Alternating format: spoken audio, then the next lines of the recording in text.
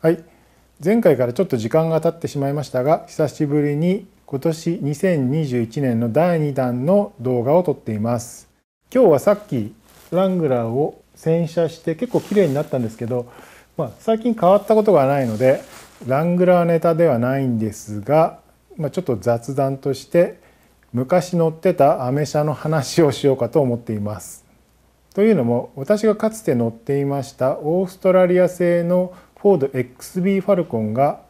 4年前に手放したんですけど、現在ヤフオクで売りに出されてまして、私が4年前にヤフオクに出品して売却した車なんですけど、現在また売却するということで、マッドマックス好きな方が結構多分ウォッチリストに入れてると思いますので、私が持っていた当時の話なんですけど、写真もちょっと探してみたら、あんまり古い写真はなかったんですけど、車をいろいろいじっている最中の写真なんかも出てきましたので、そういうのも紹介しながら喋っていければと思っています。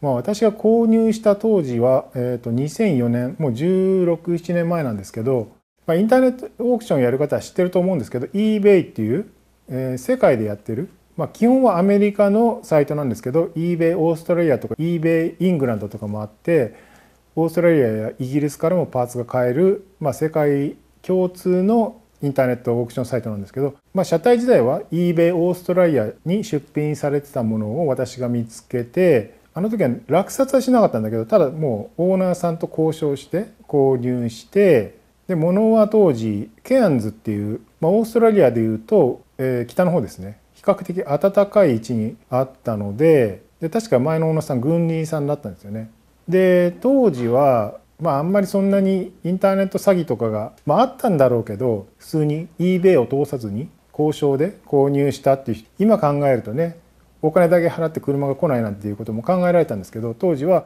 それだったらいいよっていう話になって送金して、向こうで陸送の手配をしてくれて、メルボルン港まで陸送をかけたんですね。で私はその間に現地の通関と船を手配してくれる会社さんが横浜にあったので手配して、横浜までやってきて、通関を私が通関やったことないんですけど、税関まで行って自分で書類書いて、で横浜のその荷受け屋さんかなんかにサインをもらいに行ったりして、多分1往復して、そんな大して難しくなかったんですけど、それで国内の陸送も手配して、当時埼玉で月貸しで借りていた工場があったんですよね。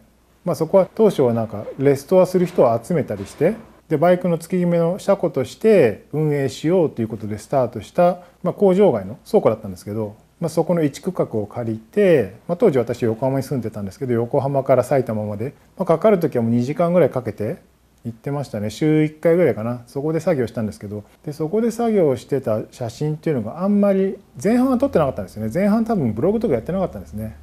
で途中からブログに上げるようになったので写真が結構残ってたので、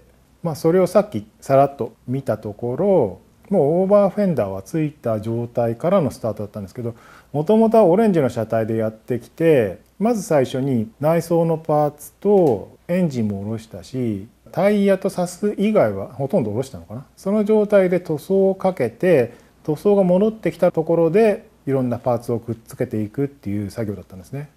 で私はもともとメカニックじゃないし、バイクをばらして組んだりはしてたんですけど、エンジンを開けたことなかったんで、買った時にもエンジン動いてたんで、エンジンを開けずにとりあえず乗って、後々不具合があったらエンジンもオーバーホールとかも考えてたんですけど、当時はもうお金もそんなになかったし、私も30代半ばで結婚もしてなかったので、とりあえず当時インターセプターを受注して売っている会社さんがあったんですけど、京都の方にそれが600万円スタートっていう値をつけてたんですよね。で600万円すらなかったですからね。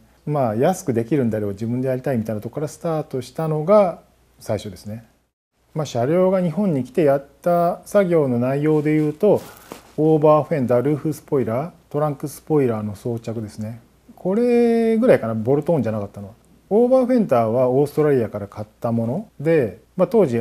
映画の車両から型抜きして複製して取ったと言われているオーバーフェンダーが売ってたので、オーバーフェンダーを買って、そこでもルーフスポイラーもトランクスポイラーも売ってたんですけど、本来はそれの方が映画に近いんだろうけど、ちょっとトランクスポイラーが写真で見る限りは小さかったんですね。で私がイメージしていた78年ぐらいのコブラっていう XC コブラっていう車があるんですけど、それのトランクスポイラーに似ている形のが欲しかったので、それがアメリカで作っているインターセプターのレプリカモデル用のパーツとしてはちょっと大きかったんですよね。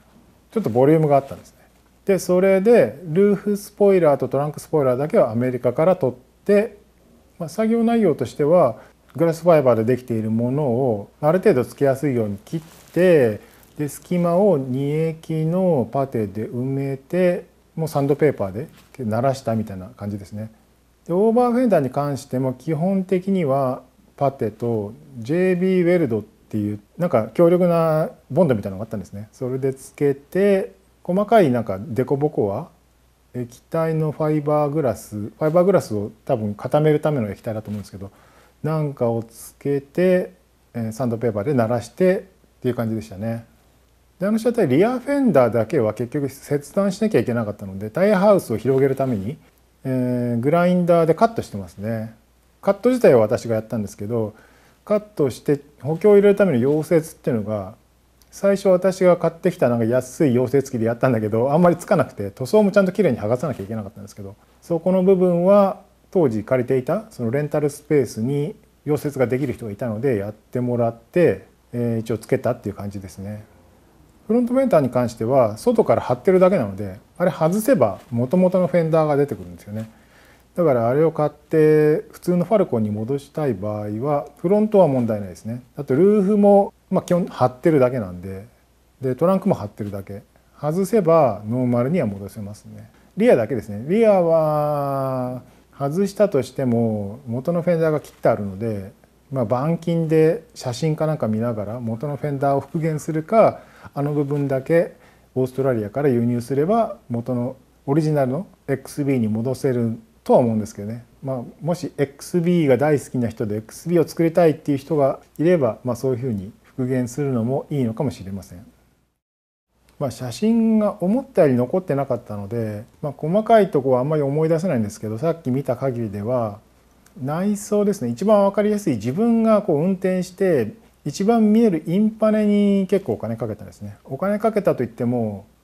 当時売ってたリプロデッドストックなんかをもうインターネットオークションで結構競うんですけど、本当にこんなちっちゃいパーツ一つに5万6万とか出したり、あとあの車体の正式名称はフォードファルコン XB500 のラリーパックエディションかなんかそんなような名前なんですよね。でラリーパックエディションは多分私の知識だと当時あった7グレードぐらいあった XB の2ドハードトップの中で GT に次ぐグレードだと思うんですけどね。 GT があってラリーパックがあって、その下に普通の500があるはずなんですよ。74年型に関しては。75年型はさらに上にジョン・ゴッシュとかいうアメリカのマスタングでいうボスみたいなグレードが出てくるんですけど、74年型っていうのは初年度型ですね。73年末から発売されたモデルに関してはラリーパックは多分上から2番目ですね。ラリーパックはフロントがディスクブレーキだけどリアブレーキはドラムですね。これ GT っていうグレードだとリアもディスクブレーキなんですけど、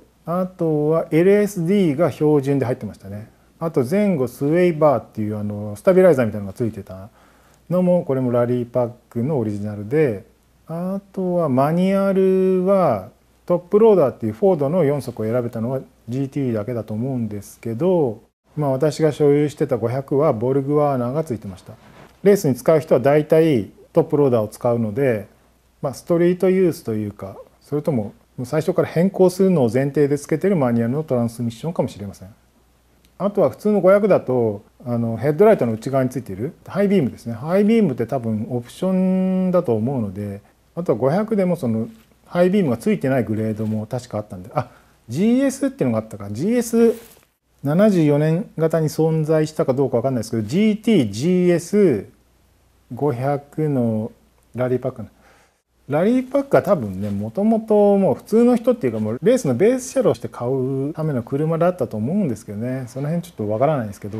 確か GS もあったわ。 GS がほぼ GT に似てるけど、あれも多分リアのブレーキはドラムだと思うんですけど、で見た目でグリルにライトがないので2灯に見えるんですよね。4灯の顔っていうのはね、マッドマックスにも出てくる最初のイエローのパトカーですね、イエローインターセプターと言われるタイプと同じなので、イメージなんか昔のギャラン GTO なのか、箱スカみたいな、ああいう丸め4灯みたいなイメージで、オーストラリアでもそういうイメージで多分、今も扱われてるんだと思うんですけど、あとレアな加工っていうかレアなパーツがついてるっていう部分でいうと、当時やっぱ GT にしかなかったオプションのパワーウィンドウですね。パワーウィンドウのモーターを一応前後4つ買ったんだけど、実際にインストールしているのはフロントだけで、フロントの左右は GT 用のパワーウィンドウがついています。でスイッチ自体はあの当時手に入らなかったので汎用品のスイッチをつけています。あと、さっきも言った eBay で結構高値で競って買ったパーツで、スイッチ類ですね。ウインカーレバーとかライトのスイッチとか、インパネのスイッチはもう一つ一つ eBay でも競って高値で買ったか、当時ファルコン Xb のパーツを再生して売っている人っていうのがいたんですよね。今も探せばあのサイトにたどり着けるか分かんないですけど、Xb の多分ファンだと思うんですけど、日本でもスカイラインが好きで有志集めてパーツの再生とかしてる人いると思うんですけど、Xb にこだわってなのか分かんないですけど、多分ねサイトの名前に Xb なんとかってついてたから Xb のパーツにこだわって作ってるんだと思うんですけど、内装自体はね4ドアも2ドアも一緒なんで、そこから何点かパーツを買ったり、まだ結構消耗品でも手に入ったものは、そのサイトか GT パフォーマンスっていうメルボルンにあるやっぱファルコンの専門店ですね。そこから結構買いましたね。もうパーツ自体はもうその GT パフォーマンスからもう相当インパネからフロアのカーペットからドアパネルから、かなりのパーツを買ったと思いますね。今も GT パフォーマンス自体はあるんで、多分 GT パフォーマンスオーストラリアで検索すると多分ホームページにはたどり着けると思います。あとエンジン内で当時なんですけどね、交換したものはオルタネーターも交換したし、ウォーターポンプも交換したでしょ。あとヒーターコアも交換したの覚えてるな。あとホース類ベルト類も交換して、でステアリングラック&ピニオンのキットに買い替えたんですね。これ2、30万したんじゃないかったかな確か。でパワーステポンプもレース用のものをつけて、ラジエーターは2層式がついてたんですけど4層式っていうやつに変えて、これは純正なのかな、デザートクーラーっていうブランドだったけど、つけてる人が多かったんですね当時。デザートクーラーついてるぜなんつって結構いろんな人がそういうふうに言ってて、俺も欲しいなんつって4層式のラジエーターを買ったりしてましたね。あと電動ファンを1つだけなんですけど足してみたり、てなことで2004年に手に入れて2006年までそういった作業をしてましたね。で2006年には動く状態になったので仮ナンバーを取って路上で何回かテスト走行は結構してましたね。それで最終的にとりあえずは動くだろうと、エンジンが吹き上がるとかそういうのはなかったんですけど、キャブももう私が設定しただけなんで全然吹き上がらないキャブだったんですけど、でそのまま当時借りた川崎の事務所、川崎の倉庫みたいな物件があったんでそこを借りてそこに持ってきて、ただそこに入れちゃうとね、そこに入れてからほとんど動かすことがなくなっちゃったんですけど、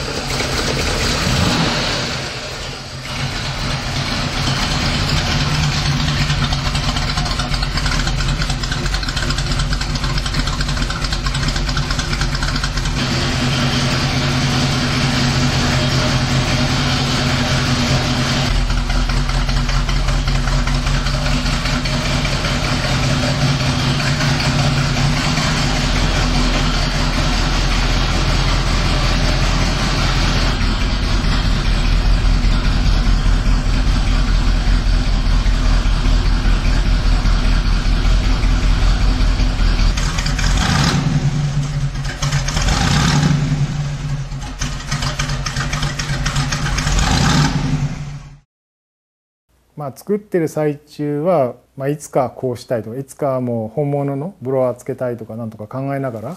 作業してたんですけど、それから何年かはしょっちゅう磨いたり、しょっちゅう倉庫内でエンジンかけたり、新しいパーツつけたりで、その時に陸運局にも書類を持って、一応必要な書類とか事前審査みたいなことはやったんですね。で今と違ってなのかな、今はなんかオーストラリアの車って登録するのが結構大変っていう話は聞いたんですけど、当時はナンバーつけて乗ってる人がいたんですよ。私が購入した当時ってインターセプターになっているファルコンっていうのは、私の知ってる限りで6台ぐらいは日本に来てたんですよね。で私と同じことをやろうとしてた人がもう一人東京にいて、本当同時期ですね、2004年の私の車が日本に来たのは6月だか7月なんですけど、数ヶ月前に入ってきたよっていう車両の写真を見せてもらったことがあって、その人とは当時いろいろコンタクトを取ってて、その人のベース車両を買ってすぐに車検を取ってたんでナンバーがついてたんですよね。私実際にその人がどういうふうに車検取ったか分かんないですけど、でも私の次のオーナーさんが登録する時になったら結構いろんな書類がなくて苦労したみたいなことをショップさんの YouTube で見たので、あの時やっててもそんぐらい大変だったのかなって今も思いながら、私も手に入れて実際13年間所有してたんですけど、他の当時所有してたハーレーとか後のインディアンとか別なマスタングとかに目が行くようになってしまって、倉庫に置いてはあったんですけど走り出すっていうことはいろいろ手がかかるだろうし、置いとくだけでもいいかななんて感じになってしまったので、結局はあの倉庫が取り壊されるっていうことを聞いて、じゃあ手放そうかって手放すことになったんですね、2017年。なので今回現在のオーナーさんも手放すということで、今度はどんな方が購入されるのかなという期待と、ショップの方とかがね購入してね、デモカーとしてね、インターセプターじゃないファルコンのカスタムカーみたいな感じでね、日本国内でね元気に走ってる姿なんかが見れれば、持ってきた私としては、今後いろんなメディアで見れたりしたら、かっこいいなとかね、売らなきゃよかったなとか、いろんな思いをしながら見ていければななんて勝手に自分で思っています。というわけでまとまりのない話になっちゃいましたけど、全然ジープとバイクとは全く関係ない話になってしまいましたが、今回はこんな感じの雑談動画を1本作ってみたいと思っています。それではまた次回。